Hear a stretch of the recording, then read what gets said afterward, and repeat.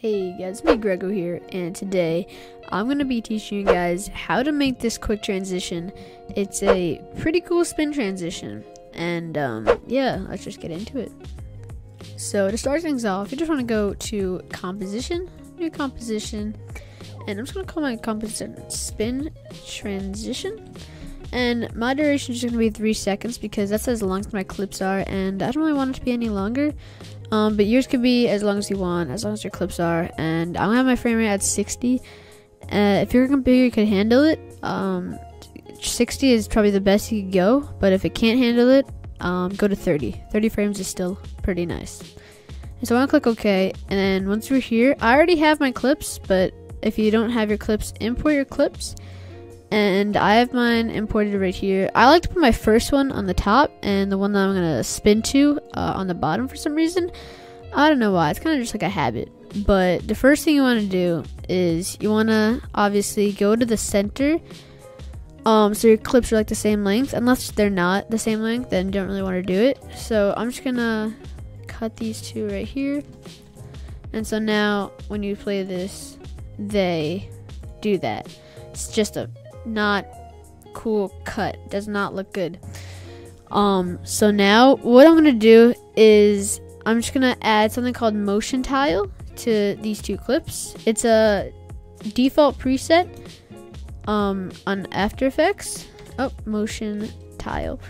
And once you look up motion tile, you just want to click it and you want to drag it to your first clip. And on your first clip, output width 400, output height 400, mirror edges is checked. And you want to do the same exact thing for your second clip, 400, 400, and check.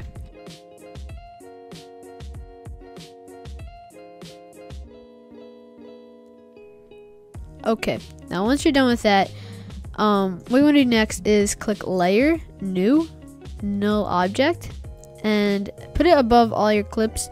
And this is very important. You want to click this. I mean, everything's important, but this is very important. You want to enable motion blur right here, and then you want to put the motion blur on every single one. So this should be blue, and these should all have like circle type things. And so now that's done, you want to click R on your keyboard while you're hovering over the null object. And I'm just going to zoom all the way in to where my clips overlay, which should be right here. And so now that I'm all the way zoomed in, I can see frame by frame where they are. And so, so right when they switch, which you can see right here, for me it's 30 frames, but for you it might be something a little bit different. So they switch at 30 frames, and at 30 frames is the first frame that your second clip is gonna be shown. So I want to go 10 past that. I want to go 10 past 30, which is 40. And so I'm going to click this right here, which is just adding a keyframe. And keyframes are something in animation that are used to move objects. It's used in every single software. And so the last clip of your first clip, the last keyframe of your first clip, you want to go 10 under that. And so you want to go to 19. For me, it's 19. And so once you go to 19, whoa, what did I just do? Okay, so once you're at 19, you want to add another keyframe, which is just clicking this one now. And so now you're left with just 2 random keyframes, which you don't really need to do anything with until later. And so you want to go to the last frame of your first clip, and then you want to add another keyframe. But this one, you want to change the rotation to negative 230. And so, wait, undo that. I did it wrong. You want to take this squiggly line right here, and you want to parent it to null. And you want to take you want to take both clips squiggly lines, click and hold, and click them to null. Or you can just do this and parent them, and you just click your null object. And so now that's done. Now you do this. You add a keyframe, and you put the rotation negative 230. And then you want to go here. And then you want to put the rotation, you want to add another keyframe and put the rotation here to 230. And so it should look something like this. It should look kind of like the Batman, 1960 Batman transition. Like, you know, like the, you know that? But we don't want to look like that. We want to look more clean, more fluid.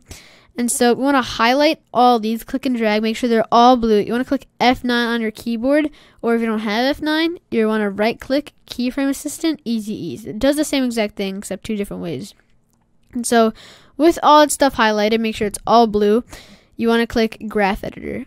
And then you want to make sure that show transform box and multiple keys are selected is on, snap is on, and fit all graphs to view, just click that. And you want to start off by clicking the top one, and then you want to drag the yellow one down to here. And it's okay if it looks like this, it's just different, but it just does the same thing. You want to make sure that you can't go any farther left, and you want to make it kind of close to the dark line, like the darker line, like the middle line, you know?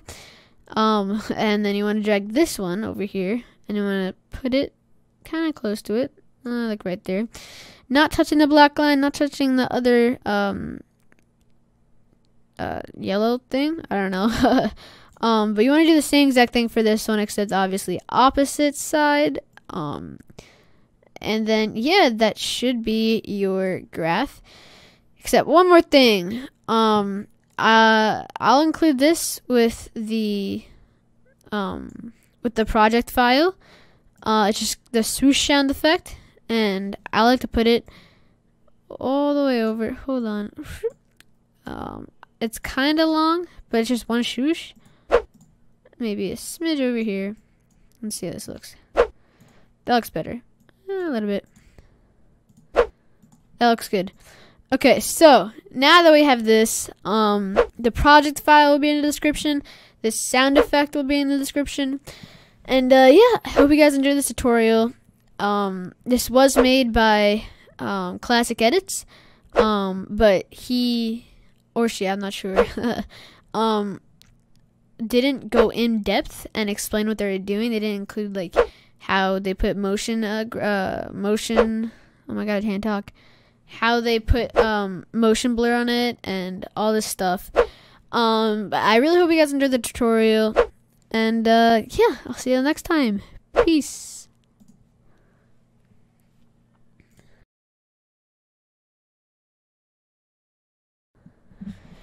And side note, these videos that I use, they were brought to you by Storyblocks, and Storyblocks is copyrighted, and so these videos are copyrighted and you can't use them. So I'm sorry, I can't place a project file, but I'll still put the swoosh sound effect.